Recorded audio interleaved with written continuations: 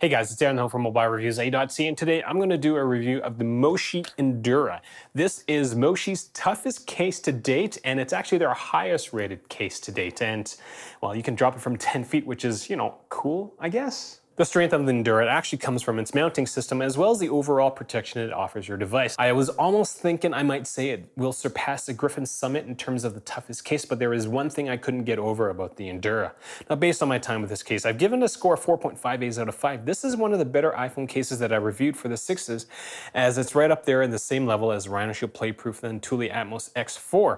In fact, this is the highest rated Moshi case I've ever reviewed out of the Ion, Armor, Chameleon, and Nappa, or in the regular armors. If you need more info, check out my site. If you're planning on getting the Endura, considering getting it through my site to show your support. Links are in the eye or the description section below. Real usage, real reviews, Mobile Reviews A.ca. At Mobile Reviews A.ca, we base everything we do on actual usage, so when Moshi sends you a case that you could drop from 10 feet, an armband, and a bike mount, well, the most logical thing to do is to drop it from 10 feet, go biking with it, even though, I suck at it, as well as pretend that I like running.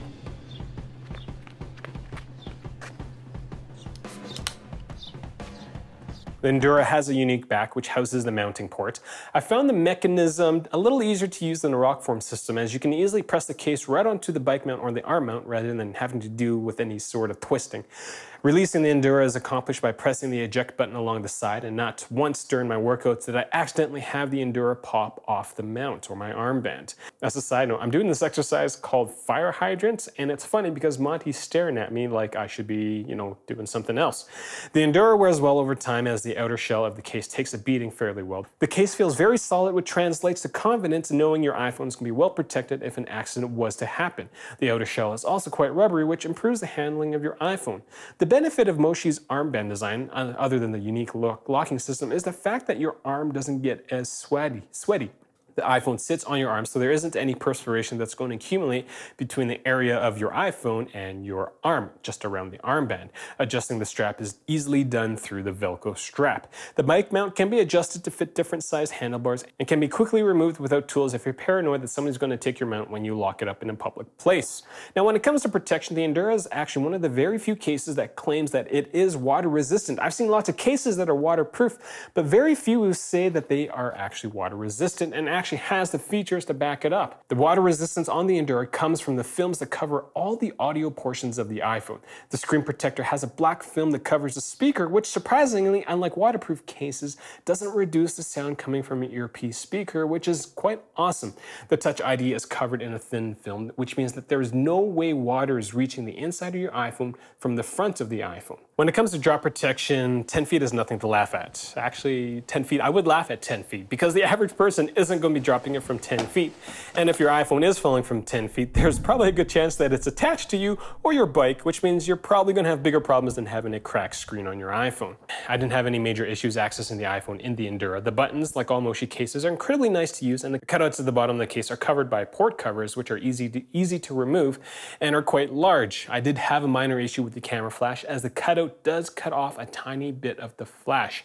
It won't destroy your photographs, but it is something that I've discovered which, may affect photographers who use their iPhone. The included screen protector looks like a variation of their AG screen protector, and it does provide edge-to-edge protection. There isn't any adhesive on the touchable area of the iPhone, but screen sensitivity isn't really reduced.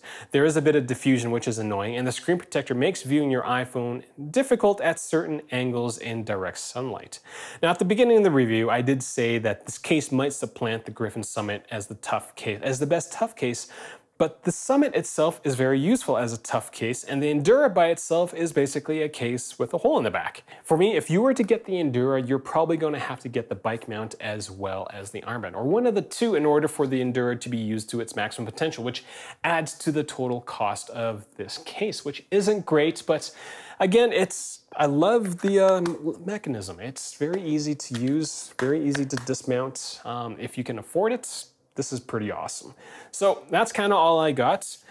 If you have any questions for me, leave them in the comment section below. If you found this review useful, consider getting your stuff through my website because, well, Moshi did send me all this stuff for free, which is awesome, but all the time that I spend running, dropping, and doing bad things to my iPhone, well, I had to eat that cost myself. So for me to be around in the near future, Supporting me through that affiliate link would be awesome. Find me on Google+, Twitter, as well as Facebook. I'm Aaron the Ho.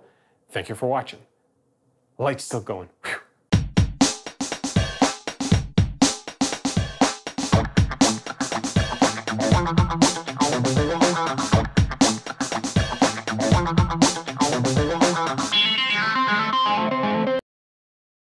I don't know if you just noticed that, but I totally forgot to charge all the batteries for my light. So right now, I'll quickly show you.